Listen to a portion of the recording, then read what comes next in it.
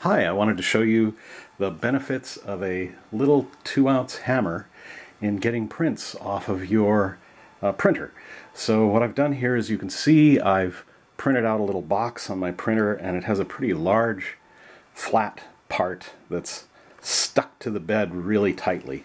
And you can see here I can try to get this off with a spatula, and I could push all day and really kind of risk gouging up the bed of the printer. So what I'm going to do is use this little 2-ounce hammer that I got and just give it a few taps, and that'll get the spatula started under that. And you can see I'm not using much force at all here, but now the spatula is underneath the box, and from there it's really easy to bring it off. And so now I have my box off my printer, no damage to the print bed, and everybody's happy.